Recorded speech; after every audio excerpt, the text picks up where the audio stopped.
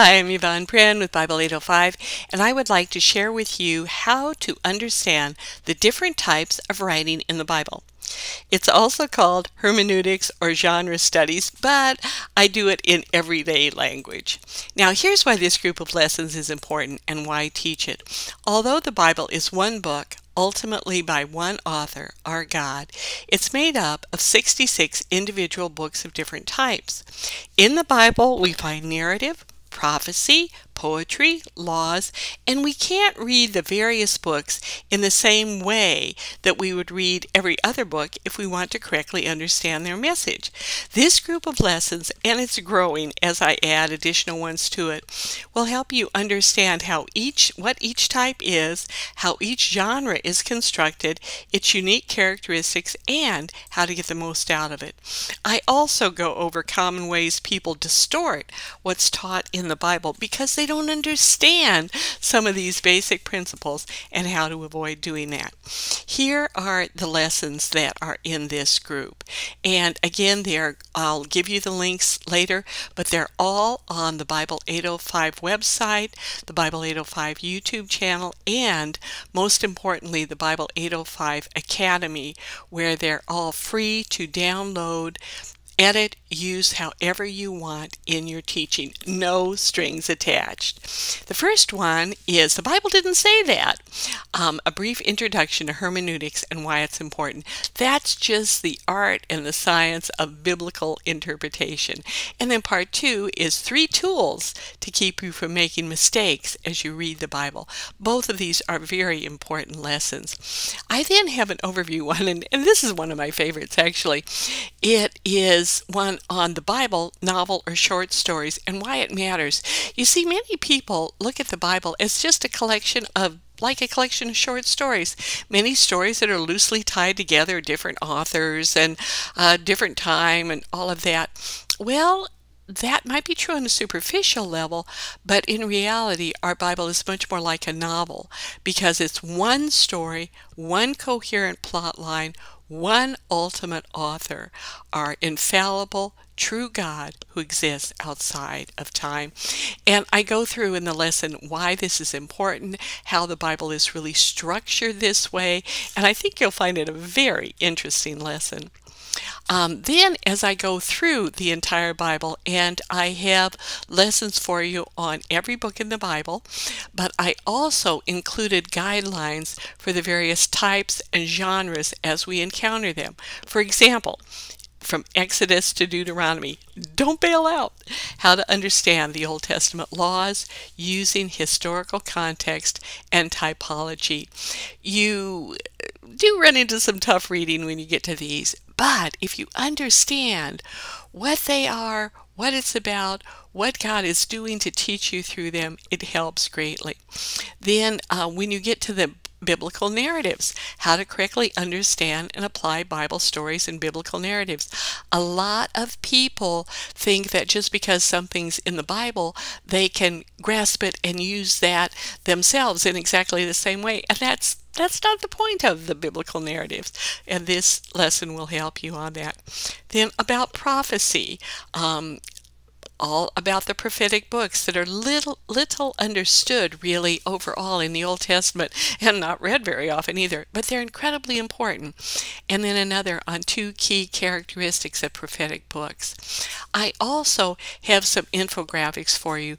Bible 805 and the 805 Academy, there are a lot of infographics that I put together that you may freely copy, download, and share. This particular one, the Old Testament Prophets Timeline, hundreds of people download that every week from my website, which I'm very thankful for, but it has proven to be extremely useful to people because you can see when the prophets spoke. Our Bibles are not organized in chronological order, which is one reason why I want you to read them in that order, but this helps you see who was king, what happened, and who were the prophets preaching at that time. And then the books of the Bible will make much more sense to you. Here is one on the Pentateuch and the prophets. The reason I did this particular one on the genre studies is so you can see how God told his people right after the Exodus how he wanted them to live. They didn't do it, and they were then punished for it, but they couldn't say that God was just beating up on them without reason. And this timeline helps you see exactly when different things happened and how God was faithful in telling his people what he was going to do and then following through on it, both with blessings and with judgment. And this too is really important to help you understand the whole prophetic genre, and that is God's view of time. I use this in quite a number of lessons, and I think you'll find it very helpful in your teaching for people to realize that God exists outside of time, and as the author of the Bible, he knows everything that happened in eternity past and all that will happen in eternity future. We just live in this little point of time, and so God sees, knows all of it, and can speak to it. When the prophets speak for God, they speak, you see, from his viewpoint. And that's why it's really important to understand this in prophetic writing, that it isn't just something they dreamed up or that they wrote after the fact, which a lot of modern critics accuse them of, but that they're speaking from God's view outside of time. This will help you and your students understand so much of Scripture that will be confusing without it. And again, I use it in numerous lessons on various books of the Bible, and it has really proven helpful to people. An important thing to also understand, a type that isn't in our Bible, are the Gnostic Gospels, and I have an entire lesson on them. They're false Gospels.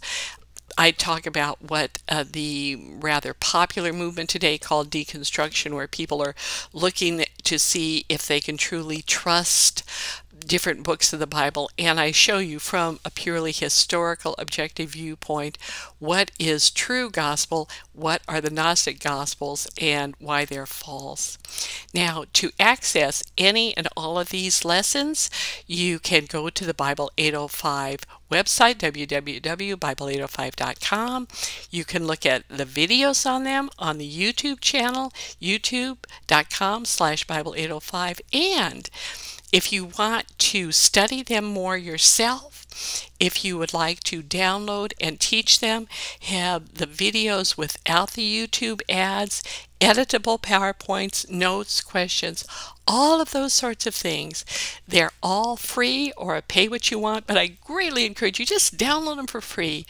My prayer, my goal with all of this is to help you know, trust, apply, and teach the Bible. So use all these things with my blessing.